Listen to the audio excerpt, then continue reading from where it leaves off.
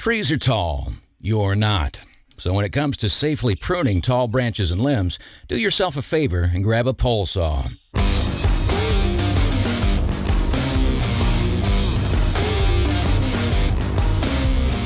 Here we have the new Remington Ranger 2. This isn't just any old pole saw. This game changer has some pretty unique features designed to make your job a whole lot easier. First, let's do a quick overview of your machine.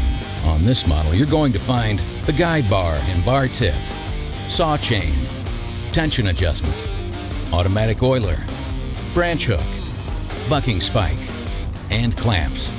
And on this end, we have the throttle control, throttle lockout, and power cord. Now that we've reviewed the basics, let's dive into the special features that make this pole saw a must-have.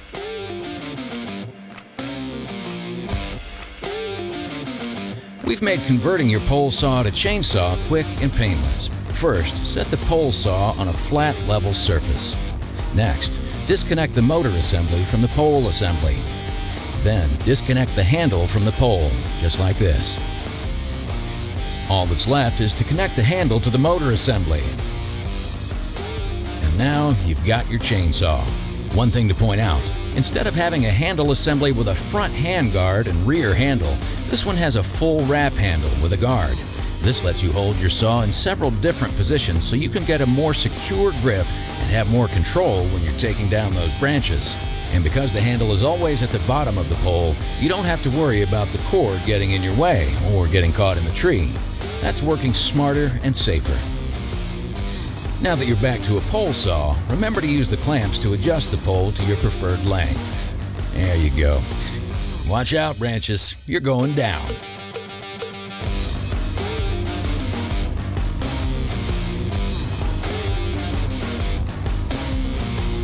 When using your pole saw, it's important to check the chain tension before and during use to make sure it hasn't become loose. Adjust the tension whenever the flats on the saw chain hang out of the bar groove. If you see this, it's time for an adjustment.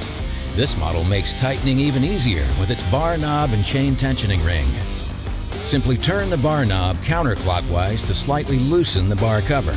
Next, hold the guide bar tip up and then turn the chain tensioning ring clockwise. If you accidentally over-tighten the chain, just turn the ring counterclockwise a little bit.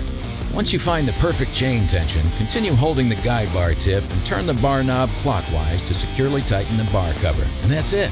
You're ready to get back out there and trim away. If you need a refresher on how to remove and install the guide bar and saw chain, refer to your operator's manual.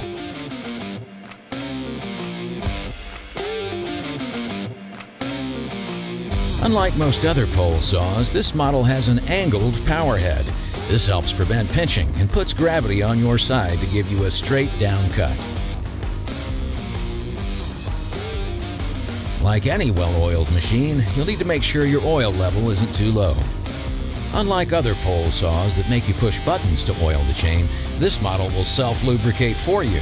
It works harder, so you don't have to. Now, to learn more about using and maintaining your pole saw, watch these.